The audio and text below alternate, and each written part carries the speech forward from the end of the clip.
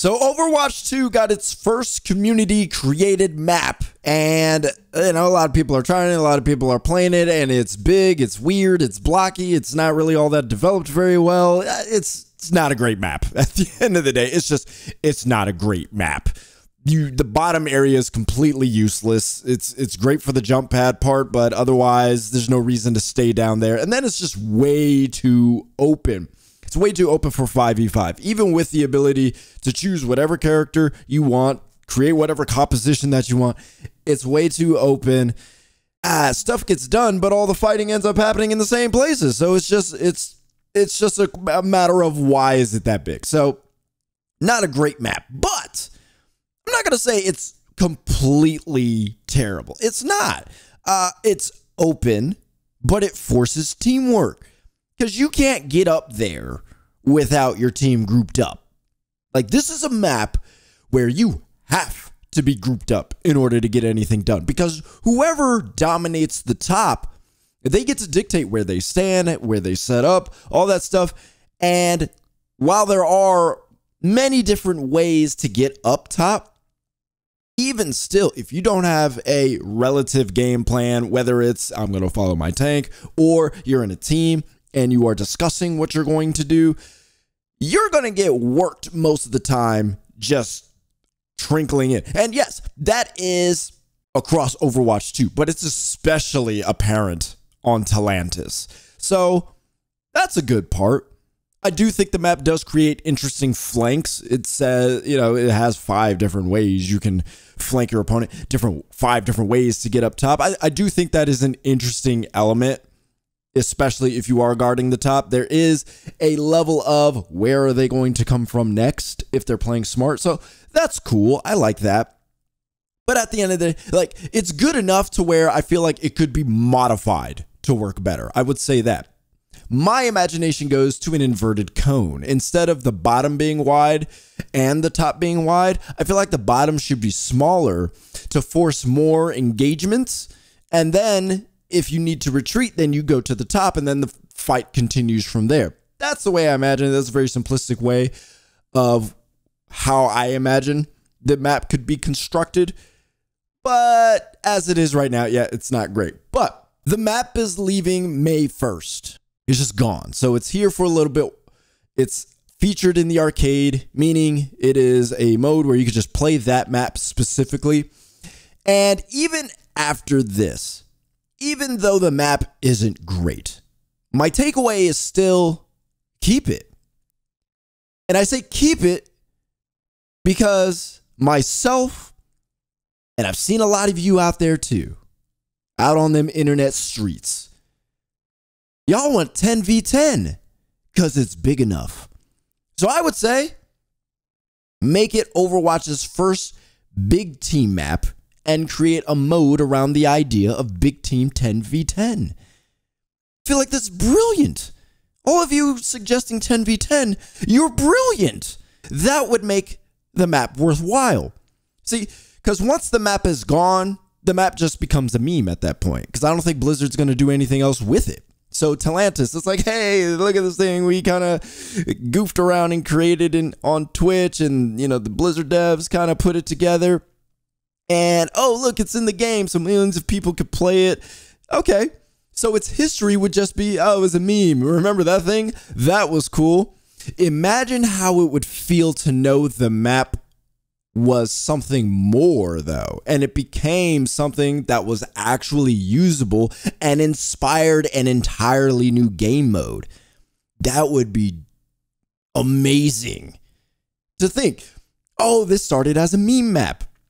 And to Blizzard's credit, they honored their promise and said they were going to put it in the game, and they did. And it's not a great map, but they said they were going to do it, and they did. And it's cool, and it's fun, haha. You get a little joy out of it for a little while. Go back to playing Overwatch, revisit it just for the laughs and the memes. But what if it became something more? I feel like this map has that potential to be the first of something greater.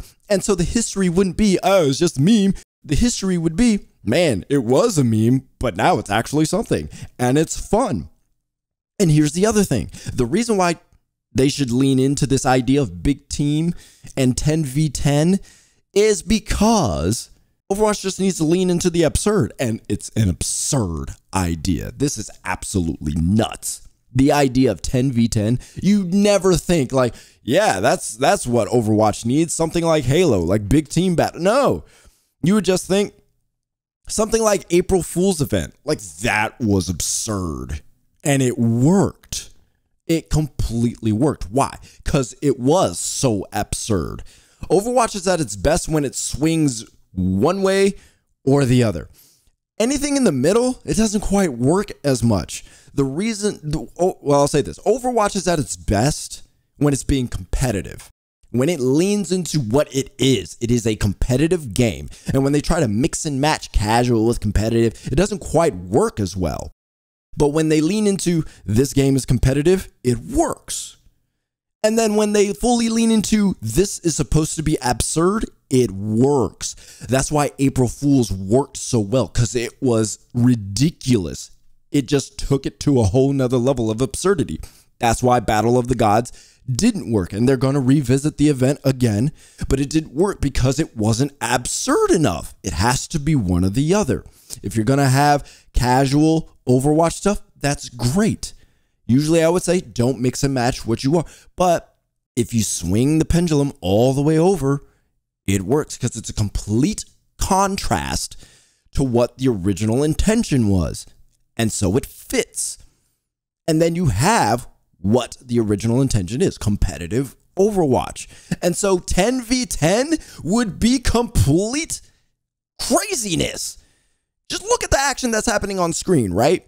There's probably not a lot happening depending on where this all lines up. But imagine 5 more people on each team. You'd have people fighting on the top, on the sides, on the bottom, stuff. Lucio's flying around, like divas everywhere with Sigma, you know, like just Ashes and Bob. Like, it would just be pretty nuts. Would there be teamwork? I don't even know, but who cares at that point? Like, it's 10v10 and y'all are just going at it and fighting over this one point. I do feel like if they were going to keep it a control map with 10v10, I think they would have to modify the round-based system just for 10v10 and go more of like a longer single round instead of, you know, multiple 10v10 rounds. I think that would be the compromise that's made there. And so, you know, I forget how fast it ticks off. I think it's like every 2.5 seconds you get a tick. And so I would probably lengthen it maybe a second longer, just so the battle doesn't end too quickly, but it doesn't last too long either. You know what I'm saying? So I feel like that would be the compromise. Just one big map for control. Whoever wins, wins, you know? I feel like that would be a lot of fun. And there's just fighting the whole time. Healers everywhere, beams, you know, like lamps, just stuff. Oh, that would be so much fun. It would be absolutely nuts. And so if you're not going to redesign the map, at least give us the 10v10. Oh, that would be so brilliant. That would be so awesome. So what do you think should happen with Talantis after it goes away? Do you think it should go 10v10? Do you have other plans for it? Would you like to see Blizzard do something else with it? Or would you just like to see it go away and never come back? Let me know what you think in the comments. You know where to do that. This is YouTube. You've been doing this a long time. Tap whatever thumb you like and subscribe to have more conversations on the latest in video games and video game news.